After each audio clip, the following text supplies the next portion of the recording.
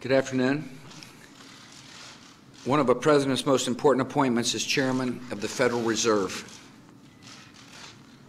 In our economy, the Fed is the independent body responsible for setting monetary policy, for overseeing the integrity of our banking system, for containing the risk that can arise in financial markets, and for ensuring a functioning payment system. Across the world, the Fed is the symbol of the integrity and the reliability of our financial system. And the decisions of the Fed affects the lives and livelihoods of all Americans. To lead this institution, a chairman must be a person of impeccable credentials, sound policy judgment, and character. Today, I'm honored to announce that I'm nominating Ben Bernanke to be the next chairman of the Federal Reserve. Over the course of a career marked by great accomplishment, Ben has done path-breaking work in the field of monetary policy, taught advanced economics at some of our top universities, and served with distinction on the Fed's Board of Governors. He's earned a reputation for intellectual rigor and integrity. He commands deep respect in the global financial community, and he will be an outstanding chairman of the Federal Reserve.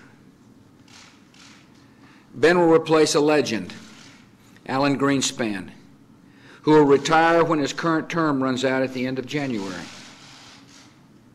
For nearly 2 decades, Chairman Greenspan has shepherded our economy through its highs and its lows.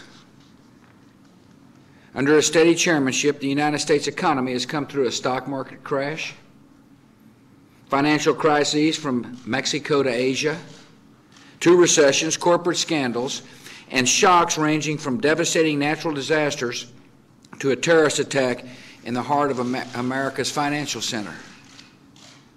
Through all these challenges, Chairman Greenspan's prudent judgment and wise policies have kept inflation low. He has played a major role in America's strong economic growth. He has dominated his age like no central banker in history. He has contributed to a better life for all Americans, and I thank him for his service. Ben Bernanke is the right man to build on the record Alan Greenspan has established. Ben graduated from Harvard with top honors, earned a doctorate in economics from Massachusetts Institute of Technology. He's built a record of excellence as both an academic and policymaker. He is the author of several scholarly books and is one of the most cited economists in the world. As Fed governor, Ben advocated greater transparency and communication with the public and markets. His speeches were widely admired for their keen insight and clear, simple language.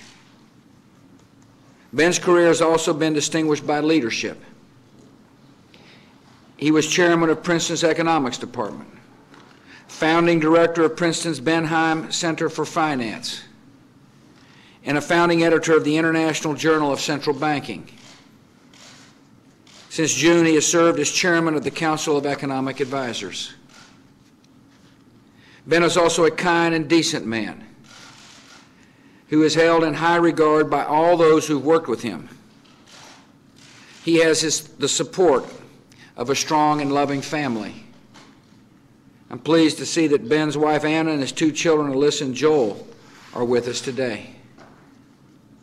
I want to thank Ben for his willingness to serve in a position so important for world markets and so vital to the well-being of the American people. I urge the Senate to act promptly to confirm Ben Bernanke as the 14th chairman of the Federal Reserve. Ben, thanks for serving. Thank you.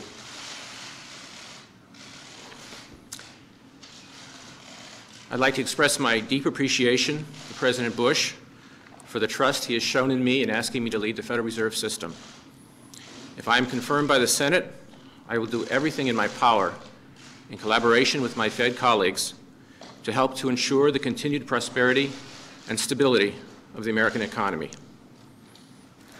In light of the announcement the President has just made, it's especially gratifying to have Chairman Greenspan here. In more than 18 years at the helm of the Federal Reserve, Alan Greenspan has set the standard for excellence in economic policymaking. I am personally grateful to Chairman Greenspan for his collegiality and support during my time as a member of the Fed's Board of Governors. Our understanding of the best practice in monetary policy evolved during Alan Greenspan's tenure at the Fed, and it will continue to evolve in the future. However, if I am confirmed to this position, my first priority will be to maintain continuity with the policies and policy strategies established during the Greenspan years. Finally, I would like to thank my wife Anna, my daughter Alyssa, and my son Joel for their love and support. I could not contemplate undertaking these new challenges without their help. Thank you very much. Congratulations, Chairman. Thank you. Thank you, ma'am. Thank you. Mr. Chairman, thank you for being here. I appreciate you. Thank you. Thank you all. Thank you.